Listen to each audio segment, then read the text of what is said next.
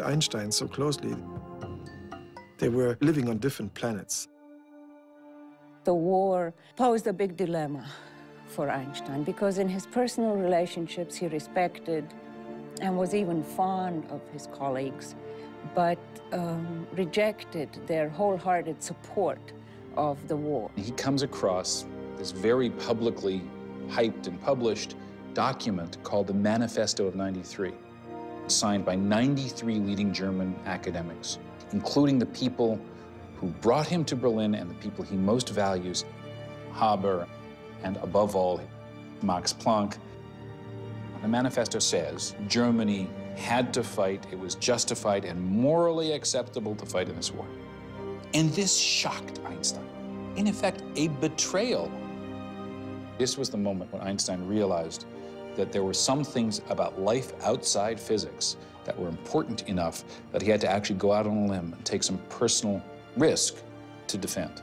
He actually tries to present a counter-manifesto of other German academics who say, no, there's something else out there besides national pride, national competitiveness, national fury. And 4 people signed the manifesto. It goes nowhere, never published, it fails. He becomes a pacifist, he becomes a war resistor. And Einstein was nearly alone. He's isolated. He's being rejected by his colleagues. His marriage is breaking up. He's having a custody battle for his kids. He immerses himself in his science. The isolation has a positive outcome as Einstein looks again at his general relativity theory. He refocuses on the mathematical equations. One day, he looked back at the calculation for the bending of light as it goes around the sun, and he suddenly realized his earlier calculation was wrong. What would have been found had Freundlich done the observation was only half the deflection that's there, half the bending of the sunlight. It would have discredited Einstein's theory. It is an embarrassing but serendipitous discovery. For 3 years, Einstein has been urging astronomers to photograph an eclipse, which would prove an equation that he now believes to be wrong. Einstein has always considered the failed eclipse expeditions to be setbacks. In fact, they may have saved his career. The war raging all around him, the physicist retreats to his study. He had a little apartment, and most of his thinking was done in his study. Sometimes he can't quite visualize the curving of space, and what he does is he takes out his violin. He said that Mozart's music captured the harmonies of the universe. Playing the violin would help him think. Einstein had this prodigious ability to sit and think. It was called Sitzfleisch. People who knew him said he had this remarkable Sitzfleisch where he can concentrate on a problem for hours, for days, even years. In his office are lots of mathematical manuscripts with equations all over, and he's sitting there thinking, walking around, standing deep in thought. He's doing pure mathematics in his mind. Science is done by the seat of your pants. We have leaps of logic. We have years of wandering in the wilderness. We have frustration. We have pulling our hairs out. That is really the power of genius, the force of will to make all the mistakes necessary to get the right answer. There was never a moment of, oh no, I'm not going to have a theory. That, because of his ego, I don't think it ever occurred to him that he's not going to have a theory. What matters is you keep your eye on the prize. For Einstein, that prize is the Nobel, proceeds of which he has promised to Mileva and his 2 sons. In 1915, he's asked to present his general theory of relativity at a prestigious forum to the most important German scientists. Einstein accepts. But after 8 years of work, his theory still has 2 major problems. It's completely unproven, and the math appears to be flawed.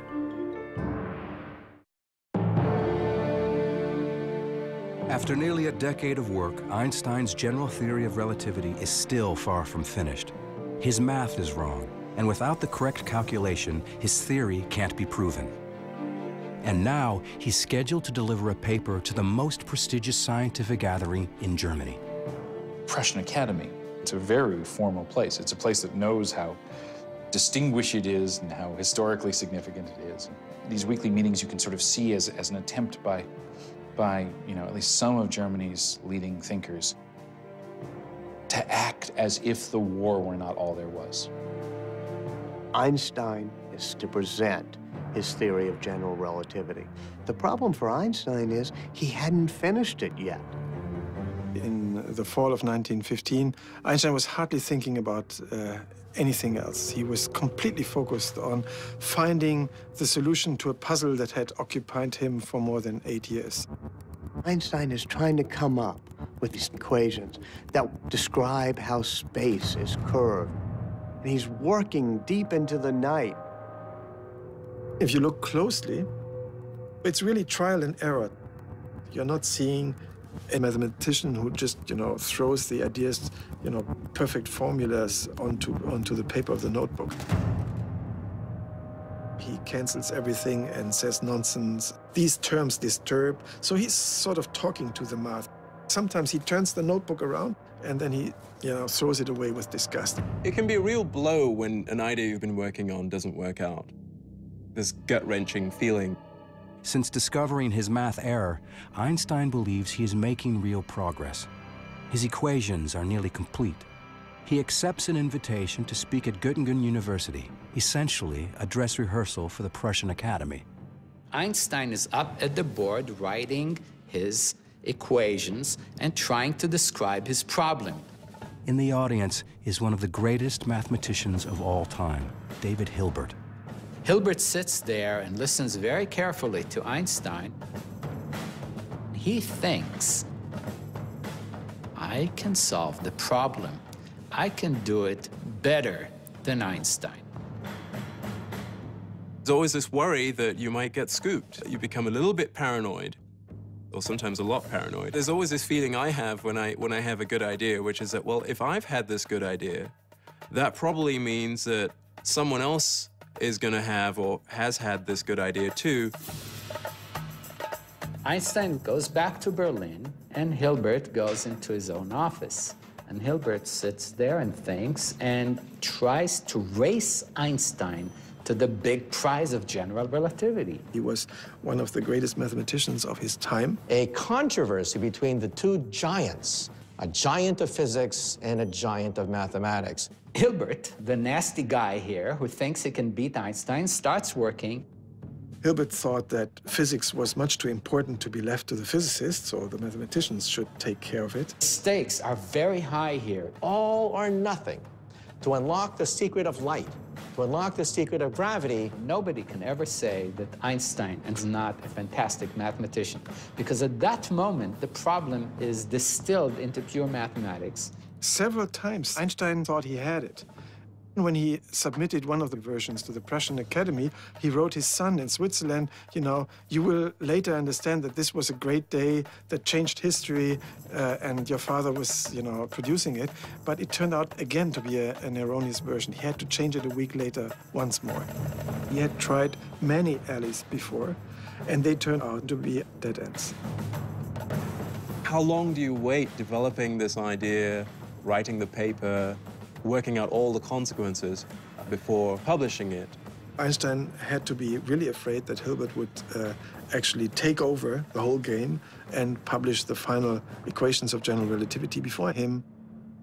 All of a sudden, he discovered that several pointers all seemed to point in the same direction. Einstein remembered that he had given up a very radical solution that he had stumbled upon already in 1912, and that he had then discarded because it looked just physically too unfamiliar, too unacceptable. But now, after he had tried out all these other alternatives, he was ready to return exactly to that equation, back to an equation that he had earlier considered and then discarded 3 years before.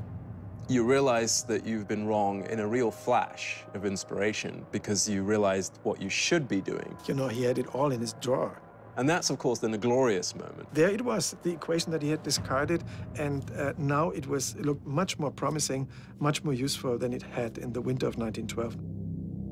It isn't always a dark time when you realize that you're wrong. Sometimes it's a wonderful time. The excitement for Einstein comes with the realization that the answer for his new theory can be found in an old astronomical riddle. Einstein began to look at a mystery that had puzzled astronomers for generations. According to Isaac Newton, the planet Mercury should be going around the sun like this. But it was known for quite a while that the orbit of Mercury deviates from Newton's laws of motion. It tilts a little bit. So the orbit, instead of going like this, begins to tilt. And it begins to make a pattern like the petals of a flower. Einstein realizes his thoughts on gravity might explain Mercury's orbit in ways the Newton's law could not. Was Newton wrong? Einstein says, maybe it's my theory of gravity. Is this simple enough to explain all the experimental data? He calculated painfully the orbit of Mercury, and there was a near perfect match. His equations on a notepad match the motion of heavenly bodies in outer space. He has heart palpitations, and he suddenly realized, oh my God, the theory is correct. He was so filled with joy that he couldn't make his brain focus. And for Einstein, that's a big deal. He finally gets the equations right, just as David Hilbert does. There's a little bit of a dispute. Who got the equations first? There's a lot of rancor at that moment. Einstein gets so hurt. Hilbert was very gracious. He says it's Einstein's theory.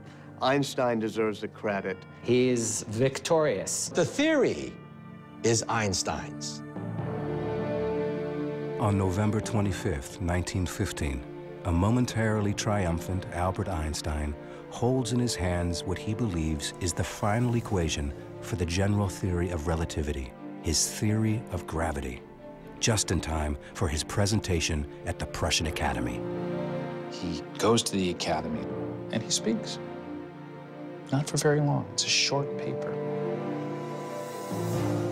With that, you have the general theory of relativity, which describes how space and time tell matter and energy where to go. Matter and energy tell space and time how to look. Utterly different view of what our universe is like. Who knows how much applause he got? Nobody does. Everyone suddenly found themselves confronted with the idea that this strange German Jew had overthrown Newton's ideas of gravity. What exactly this meant now, no one was quite sure. There's still no physical proof of it. No one understood Einstein. Einstein believes he has finally got his theory right, but he knows that it won't be accepted until he can prove it. And he can't prove it without photographs of a total solar eclipse. For that, Einstein will have to wait again.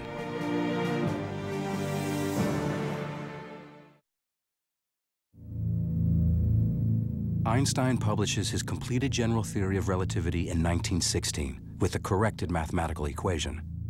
But there is still much work to be done. He needs photographs of a rare solar eclipse to prove the theory's accuracy.